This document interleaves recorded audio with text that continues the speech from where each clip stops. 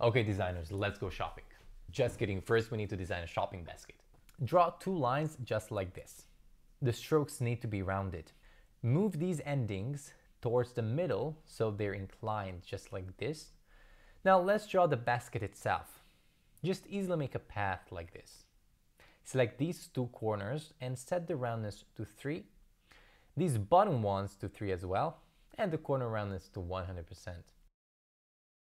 And finally, draw the last line. Easy, right? Make your own icons or use the ones in Huge Icons Pro. They're beautiful.